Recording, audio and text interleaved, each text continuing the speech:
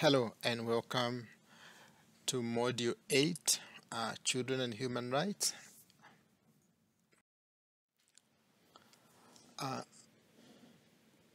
The most important aspect in child protection is the Convention on the Rights of the Child of 1989.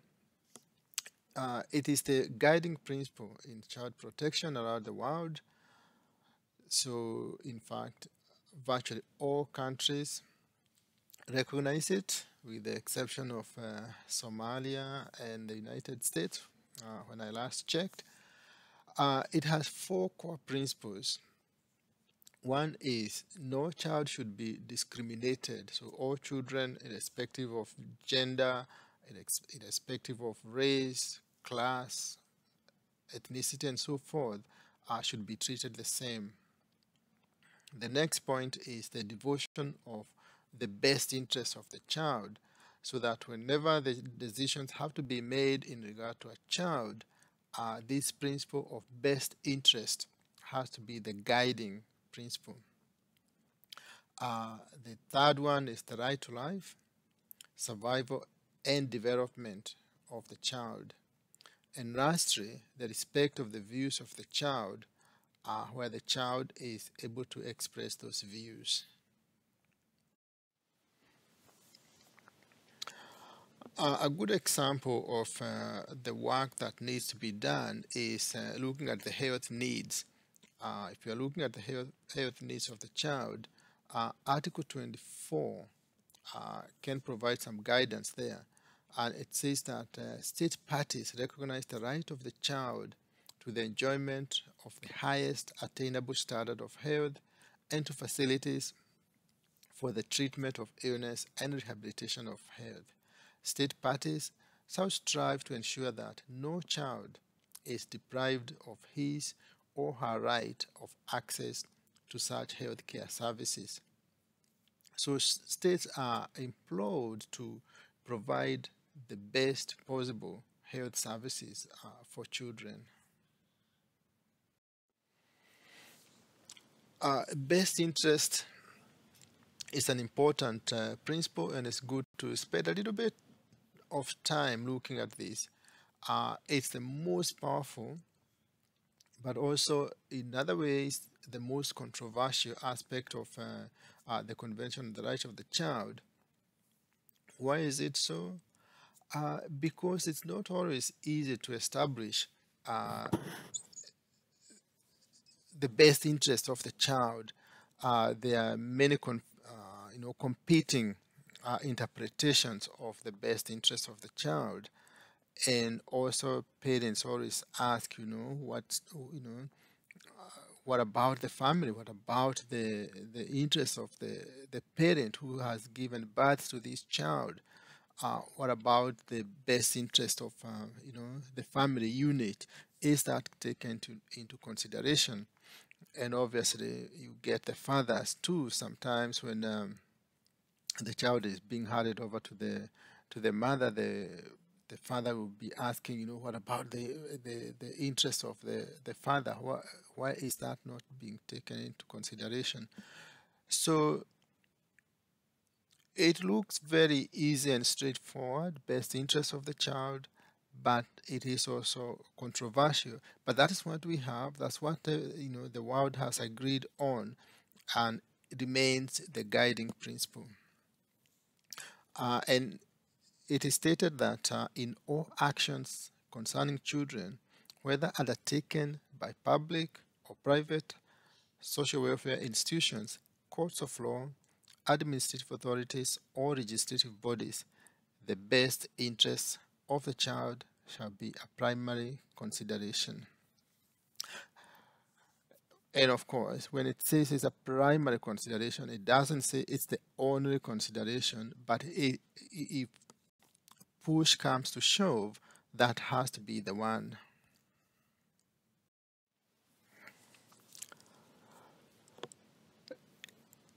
In New South Wales, there is an aspect that is also very important, the one that is referred to as significant harm. So for the child to be removed, it not only you don't only have to establish that the child is at risk of being harmed, but that there is a significant there's a risk of significant harm. Uh, it can be argued that that doesn't necessarily uh, work in the best interest of the child, but that is a legislation that we have to work with, and I think that why that was introduced, the idea of significant harm, is that the the services were being overwhelmed with cases. So to try and prioritize the ones that are at the highest risk, they introduced this principle of significant harm.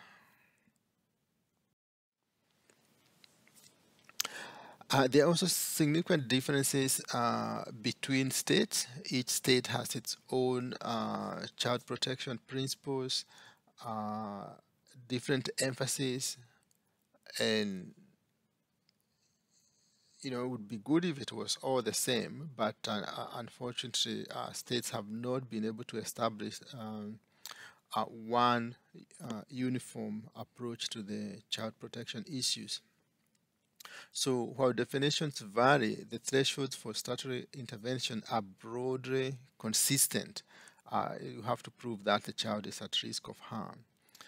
That said, there is some variation as to the threshold at which statutory services can intervene. For example, whether intervention is triggered as a result of harm, as a place like Victoria, or serious or significant harm, as the case of New South Wales. There's also variations across jurisdictions regarding whether it's abuse or neglectful actions or consequences, or a combination of the two that are substantiated.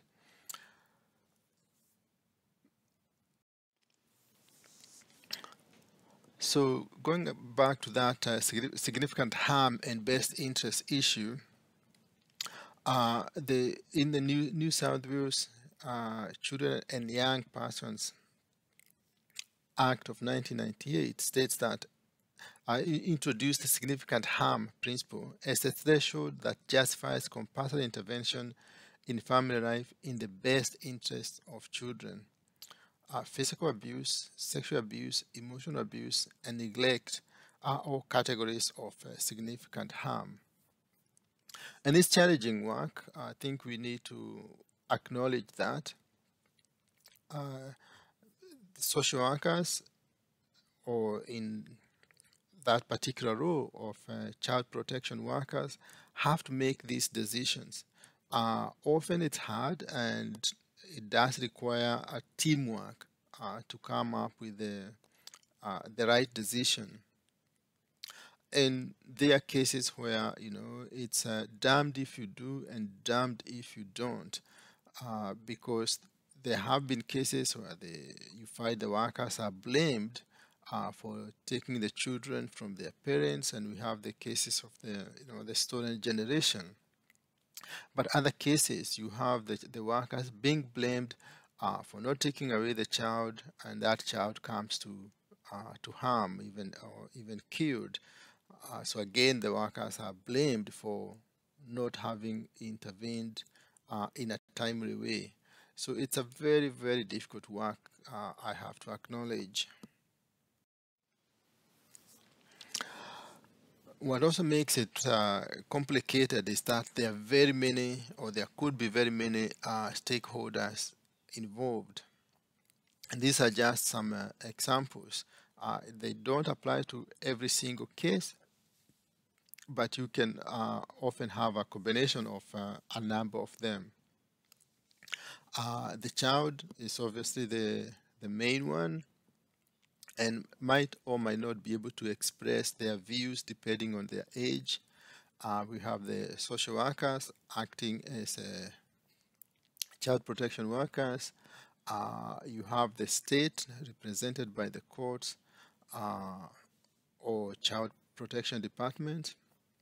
You have the parents or caregivers. You can also have the extended family, particularly with the indigenous people. The clans can also be involved, the grandparents, and not forget the brothers and sisters. Other institutions can also have a role, that, like the school, if the child is going to school, the police might also be involved, uh, kindergarten and so on. If the child is in foster care, then the foster parents could also be involved.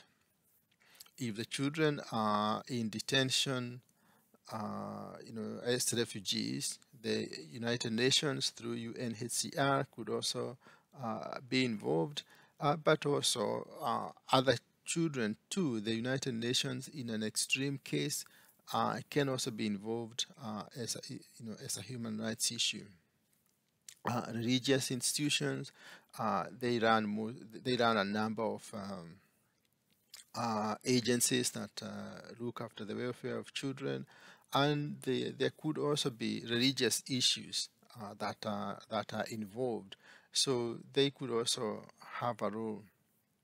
Health workers, doctors or nurses and psychologists and so forth, if they have been treating the child, they could also be part of the stakeholders.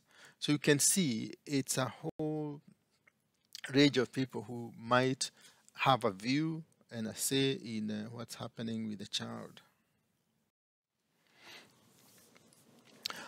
There was this very famous report, "Little Children Are Sacred," and that's now a few years back, uh, in the time of Prime Minister John Howard.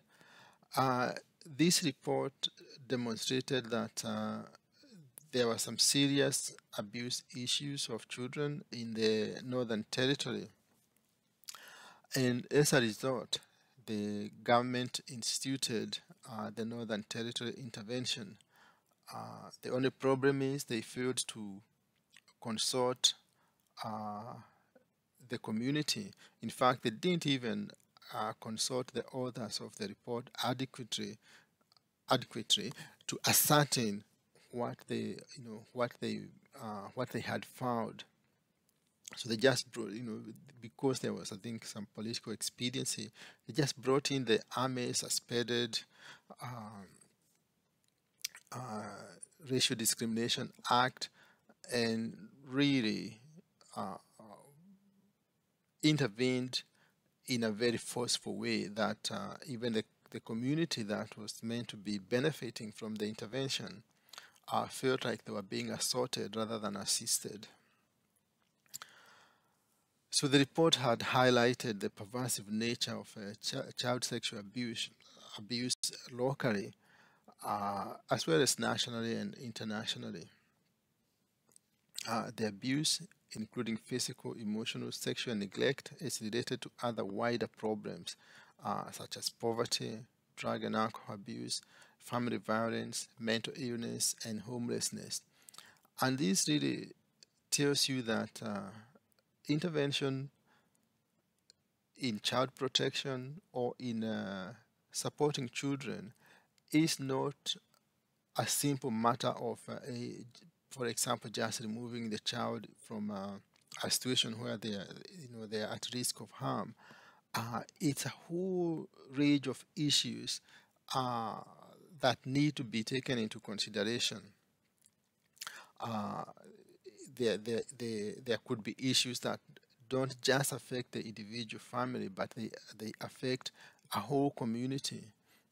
In some cases, could be even a whole nation. If you are talking of, say, like a place like Syria that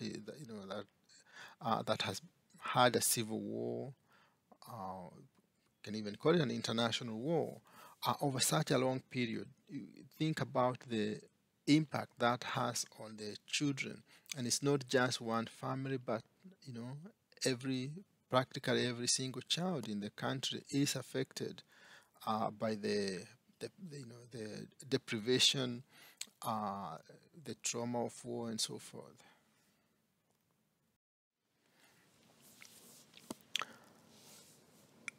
To look at that Northern Territory intervention, it's good to look at it from the Convention of the Rights of the Child perspective, particularly with respect to Article 19, which states that parties shall take all appropriate legislative, administrative, social, and educational measures to protect the child from all forms of physical or mental violence, injury, or abuse, neglect or negligent treatment, maltreatment, or exploitation, including sexual abuse, while in the care of parents, legal guardians, or any other person who has care of the child.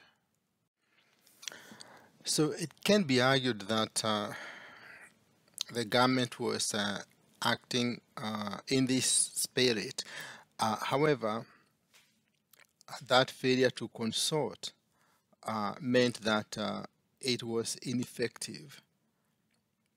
So intervention needs to take all aspects into consideration and think, why am I intervening? What sort of consequences am I expecting?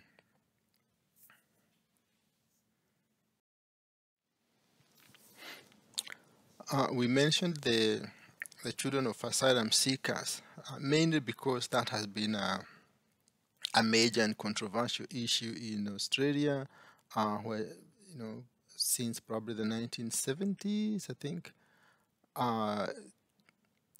the issue of locking up asylum seekers in detention, and these days offshore as well. The issue of locking up children with the parents has been very controversial, and there are no easy solutions, because if you take the children away then from the parents and leave the children in detention, you are also separating the children from their families. So you are, in that sense, also breaking some of the conventions requirements of keeping the children with the families. So if you have to move the children from detention, you need to do that with the parents as well. But some children are unaccompanied, or they might be with adults who are not their parents. So it is quite complicated. But Article 22 is the one that helps to guide this, and it notes that state parties shall take appropriate measures to ensure that a child who is seeking refugee status or who is considered a refugee in accordance with the applicable international or domestic law and procedures shall, whether accompanied or whether unaccompanied or accompanied by his or her parents or by any other person, receive appropriate protection and humanitarian assistance.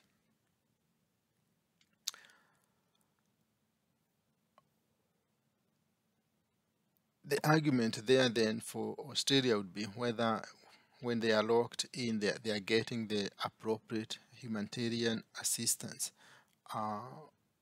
There has been cases where the children have said that the experience of being locked up has been quite traumatic, where they have witnessed people having to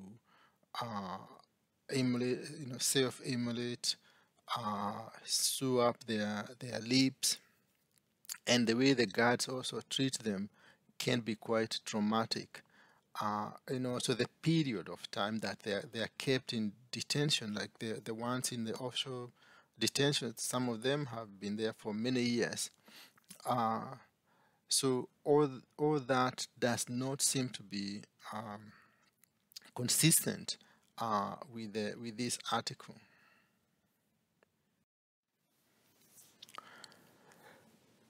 Now, I mentioned before that one of the arguments in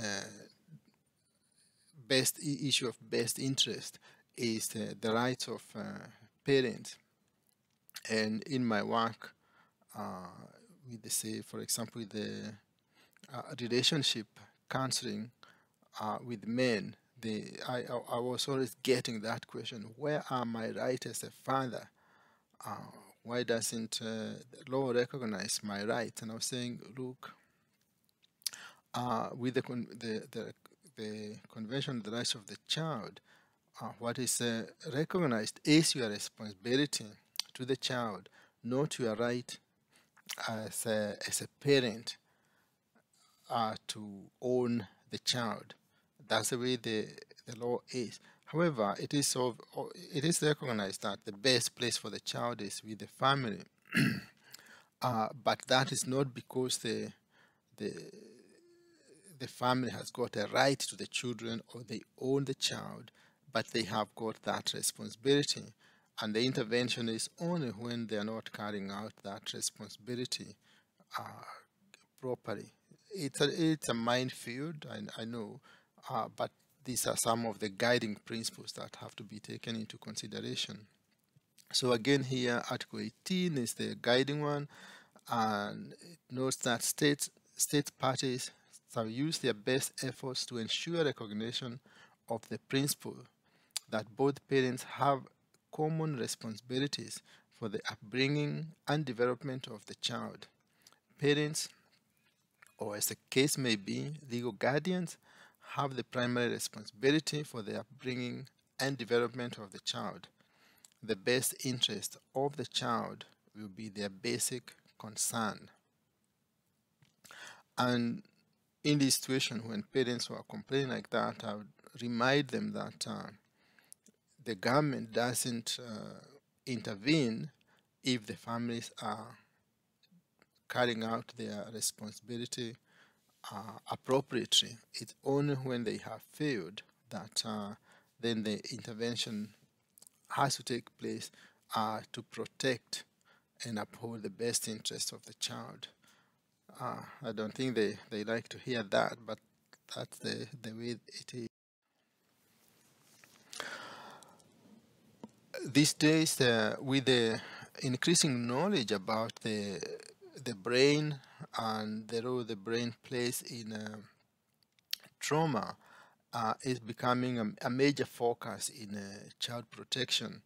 And I think that knowledge with some of the leading researchers in this area, like Bruce Perry, they have shown that uh, the, the trauma at that early age can be very, very significant to the life of the child. It doesn't mean that it can't be addressed or the harm cannot be reduced, uh, but it is important in looking at the welfare of the child to have that understanding of what is happening to the developing brain of the child. This is that there is overwhelming evidence that child abuse is traumatic to children and seriously impairs the growing brain. Bruce Perry and other experts emphasize the importance of nurturing children, and they have shown that being in a nurturing environment can be very important in undoing the harm that is done by the trauma.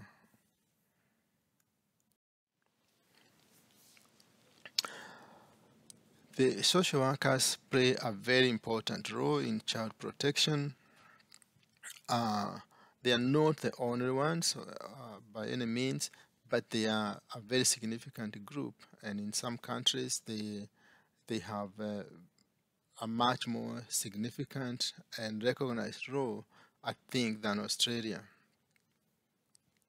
But it's always interesting and important for us, when you're working there as social workers, to always be reflective and always ask ourselves questions like whose interest are we serving when we are doing the work,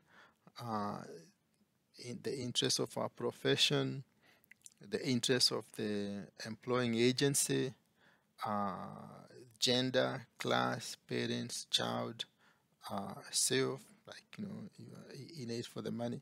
And why this is important is that sometimes have come across parents who are not convinced that the social workers, when they are intervening, they are doing it with a clean conscience.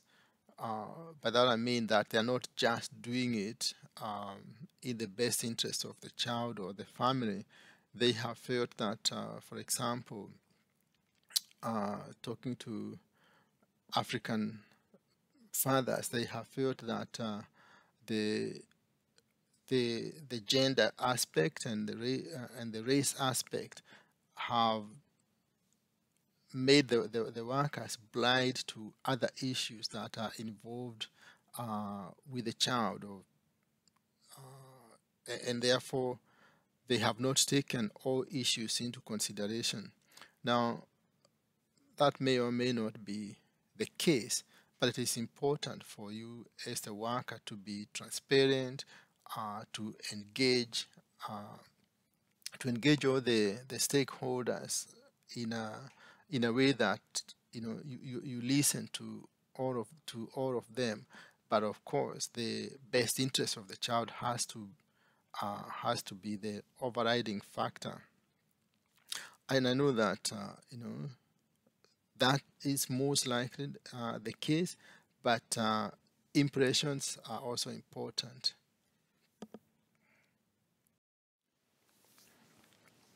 So, how do you get it right? It's important that the intervention has to be appropriate for the situation. It needs to be done in a timely manner, because we talked before of how if you intervene when you shouldn't, then you know there'll be problems. If you are late in intervening, there'll be even more problems. So it does need to be timely. Also needs to be legal and ethical. And we can say that what happened with the student generation may have been legal, but there are questions about whether it was ethical. Balanced, in that it is based on the best interest of the child. It needs to be fair to all stakeholders, and take all their views and interest into consideration. And we have shown how there's a whole range of stakeholders. Some of them you might not even think about initially, but the more you look, the more you realize how many there are. Like you might not think that, like for example, grandparents or the clan are stakeholders, but often they turn out to be. And again, you can't assume anything. It should lead to better outcome than the present situation. And again, we know many cases where children have been taken from a bad situation to a worse one. At the very least, uh, it should be leading to a better outcome. Teamwork approach is not. It's hard to overemphasize this, because it is so important that you know it is done. The intervention is done by the team, because whenever you hear people being burnt out in this work, it's when they are trying to make decisions by themselves and not working as a team. It's a huge responsibility to take on your own. But I think that was more in the past. We are moving more and more towards working in teams. Now, there are times when things go really wrong, and the the case of Victoria Climby, I don't know how you pronounce that. Uh, it was in the UK. She was an African child of migrants there, uh, who was very badly treated, very badly neglected, uh, treated like she had some I know like wicked, or some witchcraft sort of issues, and yeah, very badly treated. And the child protection people, the doctors, they had seen they had seen her, but they didn't intervene. And finally, and sadly, the child died. Uh, when the inquiry was done on the case, they found that it was just a series of uh, negligence by all these workers who are supposed to protect her. So there's a lot that is written. There's also some videos of the case that you can see on YouTube. It's a classic case of how things can go terribly, terribly, terribly wrong if we are not observant enough and if we don't take into consideration all the cues that we see. Uh, the case of Daniel Virario is also a classic one. This one was in Australia back in the 90s, around 1992, 93. And she was killed by the mother's boyfriend. I think what was happening was that the child was crying, and this stupid boyfriend shook him very, very badly and caused serious injuries. But also, I think there was more than just the shaking. I think the shaking is what was emphasized. But if you looked at the pictures of the boy, very tiny boy, but was full of bruises. So I think he had actually. I think yeah. I think he was even throwing him against the wall. He was very, very, very vicious. Yeah, again, there's a lot of information about that you can read, but it is these two are classic cases of when things go terribly, terribly wrong. I think in the case of Daniel, I think had been seen by the doctors, but again, they missed to notice the problems.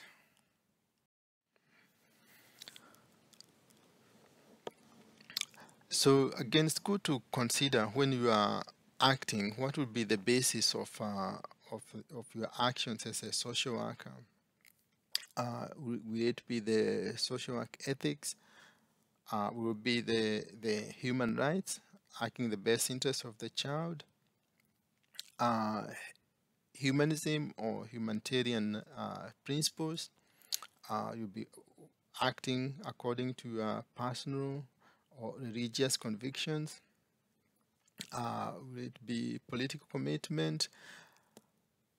I think all these factors are important and they are part of your reflections when you reflect on what you are doing and why you are doing it. So, in conclusion, we can say that the protection of children's human rights is everybody's responsibility. So, while we have a particular responsibility as social workers or child protection workers, the responsibilities go beyond that. The family, the community, the government, and everyone. Respecting the culture of the parents is important, but it's also important to note that culture should not be allowed to be an excuse for failure to protect. Again, how we intervene is also important, and there are various options that are there in how we plan the intervention. There can be punitive acts where you punish the people for what they have done, or you can take an educational approach where people are trained on parenting. Can provide support. Say if people are not able to do what they need to be doing because of significant issues like drug and alcohol use, people can then be supported to undergo rehabilitation so that they can be able to play their role as parents. Then the other alternative is community development, where the People are not just targeted because they are being bad parents, but the whole community learns and undertakes to provide better support and better parenting for the child, and not just the ones that have been identified to be a problem. So you can see that long term, this is the most effective approach. There is a role for each one of these approaches. Again, depending on the situation, but it is good to plan with all these possible options in mind. So thank you very much for watching. There are some videos there that and references that you can look at to inform yourself further about these issues. Thank you very much.